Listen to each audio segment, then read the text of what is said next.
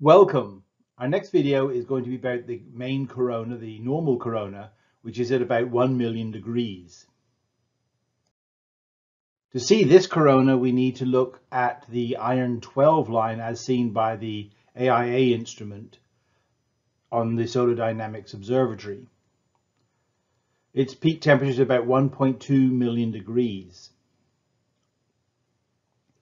When you look at one of these images, you see these bright areas. Those are active regions.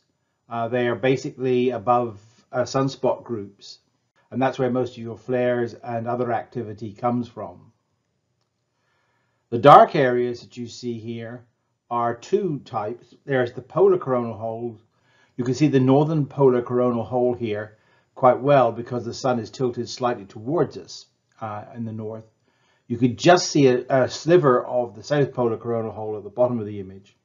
There are also lower latitude coronal holes shown here, which sometimes can be as large as they actually cross the equator.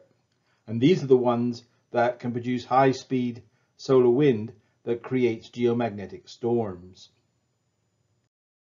One of the other things that the iron 12 line is useful for is looking at filaments and prominences.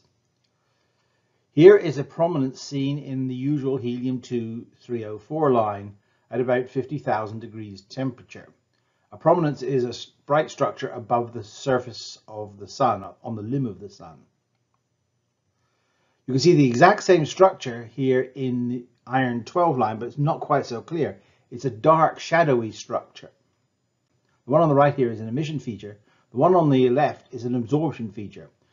The plasma in that prominence is so dense that it's actually preventing some of the light from the bright corona behind reaching the observer, so it appears dark. Now, a very similar sort of thing happens when a prominence rotates onto the disk. You can see one here, and that's called a filament.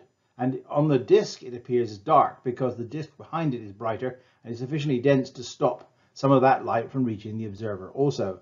And the same thing is true in the iron 12 line. It's also an absorption feature that you can see very clearly. So these are the sorts of things that you want to look out for in the upcoming movie. Now there's lots of different things to see here, so you're going to have to probably run through it several times to see all the different things going on. So we're going to look at an SDO AIA coronal movie. 1 second is approximately equal to 1 day. Watch for the evolution of the coronal holes. See active regions develop and decay. Look for prominences and filaments, and do you see any erupting?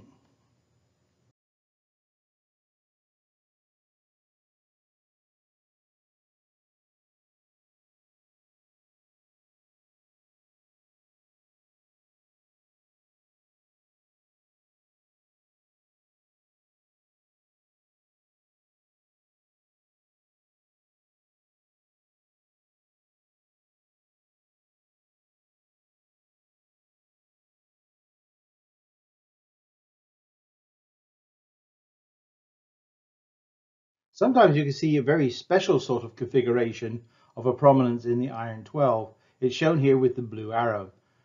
It's a dark feature just like before, but it actually has this sort of bulbous shape.